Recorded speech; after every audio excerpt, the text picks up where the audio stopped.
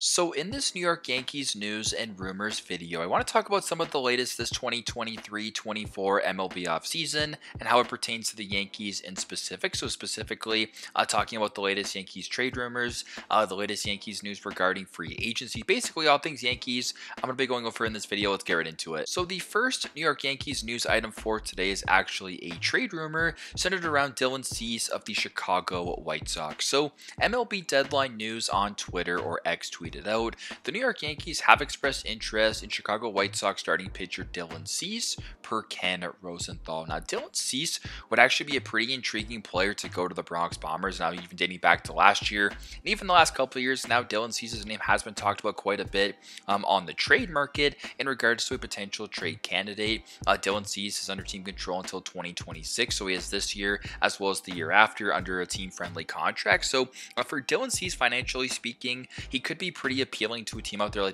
like the Yankees, who are definitely towards the top of the MLB in regards to payroll. So in regards to paying a top player a lot of money in free agency, they could save a lot of money and go the trade route and get someone like Dylan Cease under some team control for the next couple of years. Now, what's it going to cost them to land Dylan Cease? I would imagine a fairly reasonable haul and return. I think if you are the White Sox, you want to get a little bit younger. The Yankees have some pretty good young players in their system, so definitely I think that a trade could be had between these two teams. Dylan Cease as well is just 28 years old, so in regards to sort of the youth dynamic on this Yankees team, especially in regards to their starting rotation, with players like Carlos Rodon on the wrong side of 30, as well as someone like Garrett Cole, obviously getting not any younger here. I think getting a little bit more youth with Dylan Cease, who's in the prime of his MLB career, might not be a terrible idea. I think Dylan Cease is the number 2 or number 3 option in this Yankees rotation would honestly be a pretty good thing for 2024 and beyond. So Dylan Cease this past year for the White Sox, it actually wasn't that pretty of a year, so you could possibly be trading for this guy at a bit of a discount. Last year for Dylan Cease in Chicago, he put up a 2.4 WAR season, 7 wins, 9 losses, an ERA of 4.58, so not super pretty there. 33 games played, 177 innings pitched, but did have 214 strikeouts, so that's pretty impressive there, but had a whip also of 1.418. So Dylan Cease, not exactly coming off the best year, so if you are the White Sox, perhaps you sort of missed the opportunity to trade away Dylan Cease while his value, dating back to 2022 was at an all-time high. In 2022, Dylan Cease put up a 14-8 record with a 2.20 ERA, so he doubled his ERA and then some this past year.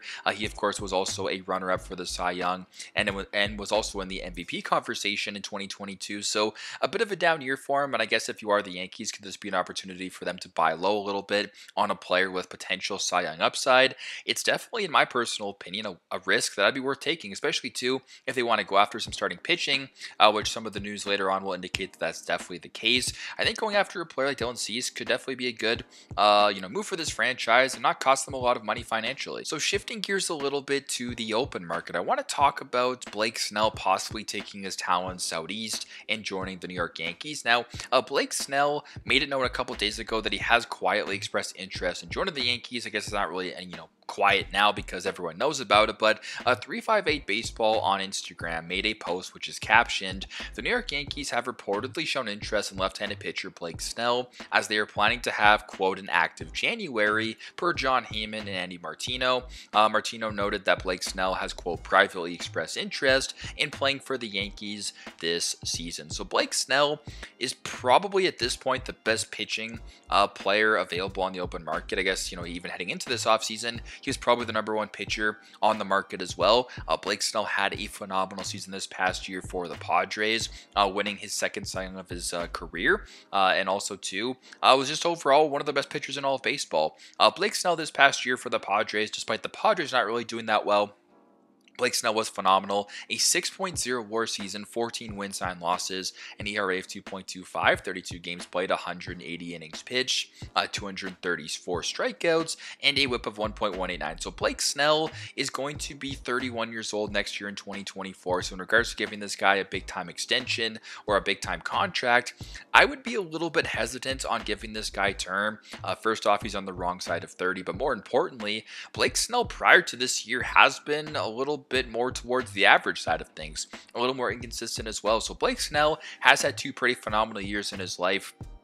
this past year in 2023, resulting in a Cy Young award, but also to his first Cy Young back in 2018 when he was 21-5 and had an ERA of 1.89. That's incredible. So Blake Snell, for the most part, has been more of like a league average pitcher besides these 2 years. So I guess giving this guy some term and a big time contract could be a little bit risky. So if I'm the Yankees, I would definitely ease on the side of caution with this one, unless Blake Snell is open to taking a lot of money on more of a shorter term deal with some opt-outs. That's probably the only direction that I would go personally speaking. But Blake Snell is a phenomenal pitcher, was obviously one of the best pitchers, about the best pitcher in baseball last year, and his stats, back the case up. So Blake Snell is going to be deserving of a big time contract. Now the only question is going to be with the New York Yankees. I guess only time will tell. So now shifting gears a little bit back towards the trade market, I want to talk about another player that has been talked about for the last couple of years now as a possible trade candidate, and that of course being Cleveland Guardians starting pitcher Shane Bieber. So Forbes Sports Money on Twitter, or X, tweeted out,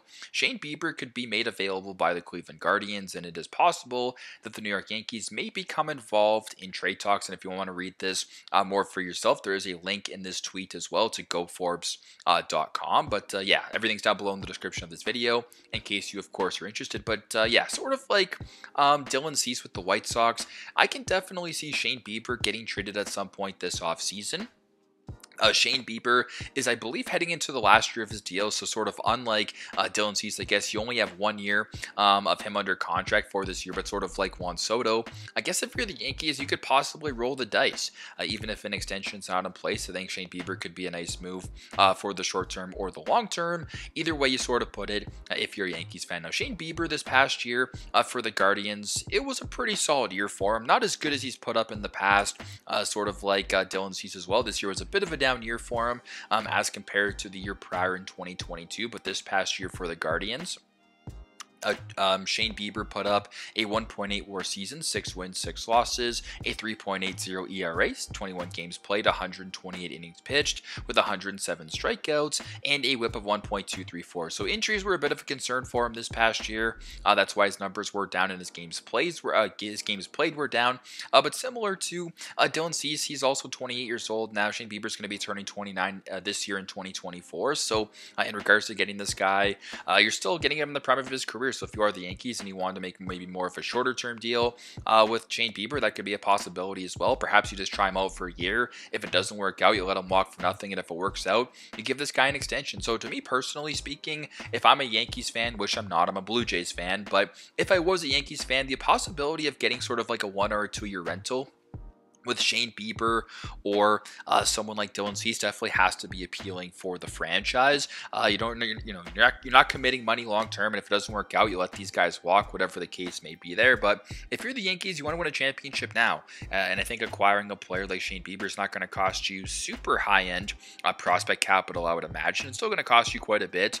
You're gonna have to give up some pieces that you probably don't want to give up, but at the end of the day, Shane Bieber makes this rotation better. And the only question to me is not really if he's going to be traded, because I think all signs point towards him probably getting traded, but where's he going to be going? So for the final Yankees news item for this video, I want to talk about a player that is a little bit more so on the controversial side, and that is Trevor Bauer, who played last year in the Japanese Baseball League, if I'm not mistaken.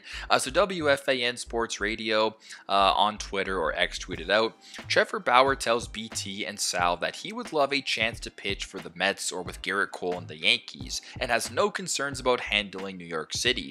Quote, if the last 2.5 years haven't knocked me down, there's not much that's going to, or there's not that much that's going to. So Trevor Bauer, as I mentioned before, a little bit on the controversial side of things. He, of course, is dealing with some lawsuits, or dealt with some lawsuits. I'm not 100% sure, actually, how the situation has sort of put itself right now. I know that Trevor Bauer was cleared of allegations. I don't really want to go into that, though. Not really the point of this video. I just want to talk about him in regards to a baseball player and why this, I guess, could be a good move for the Yankees on the field, but it's going to come with some possible drama off of it. So Trevor Bauer, the last time we saw him in the MLB was in 2021. He was one of the best pitchers in baseball, playing for the Los Angeles Dodgers. He, of course, I do believe won the Cy Young Award back with the Reds in 2020 and signed a pretty big ticket in 2021. Now, he hasn't played in 2.5 years due to his suspension and his lawsuits, but last year in Japan, Trevor Bauer was pretty phenomenal as well. So, in regards to a baseball player, right, Trevor Bauer is going to be 33 years old next year.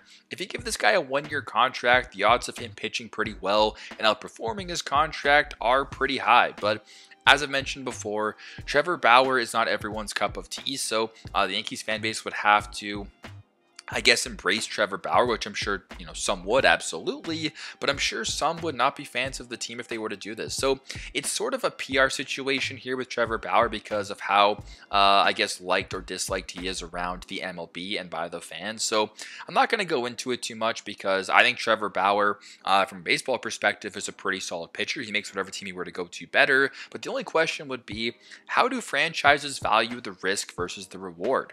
Are they going to value his on-field performance at a discounted price more so than the potential off the field drama and discourse they're going to be dealing with? I guess it's sort of one of those things you have to weigh as a franchise. So could the Yankees, or even the Mets for that matter, be interested? I guess only time will tell. But if you're a fan of Trevor Bauer, or you're not a fan of Trevor Bauer, but you're a fan of the Yankees, do you want the team to land him? Yes or no? Leave all your thoughts. So that is going to be it for this video. Thanks again for watching. Make sure to leave all your thoughts down below regarding the Yankees in the comment section of this video as always. Have an amazing rest of your day, and I will see you in the next one.